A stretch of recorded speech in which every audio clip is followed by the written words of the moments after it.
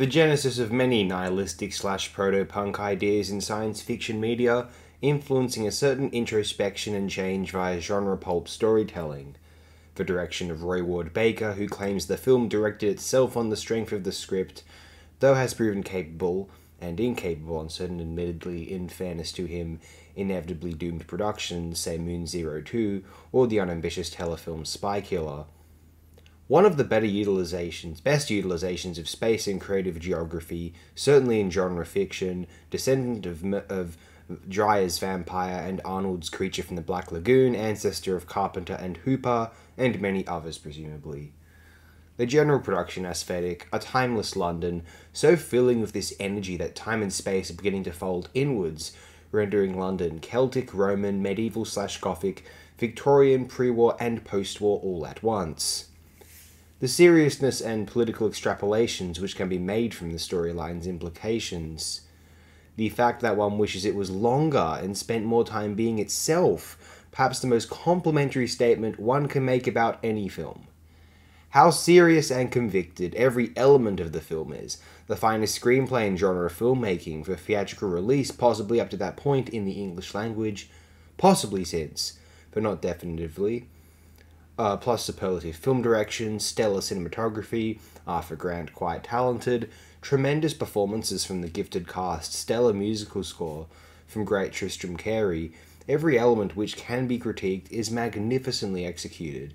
Any disagreements can be stemmed from an agreement that everything is good, but it could have been great or greater with more. An inherent compliment, of course, yes. Is Quatermass and the Pit the greatest film ever made? It may actually not be, although the fact that I'm compelled to ask that question is a clear positive attribute of the film, regardless of whether it falls under any true critical criteria or standards for what makes greatest film of all time. The fact that I feel that compulsion, this is the greatest film ever made, is enough. That's impressive in and of itself. It's more honest and sincere, that's for sure. And that's Quatermass and the Pit. It's certainly the greatest film that Mr. Roy Ward Baker ever made, I'm quite certain. Thanks everyone for engaging with this brief video. If you'd like to improve your day, get off of YouTube and go outside. Explore this vast, expanding and invigorating world that we live in.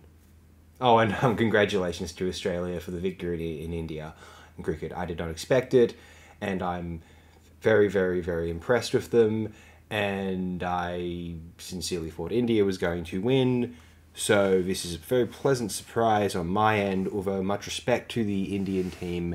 They normally are otherwise the second best team in the world, of course. Thank you, everyone. I appreciate it very immensely. Again, thank you.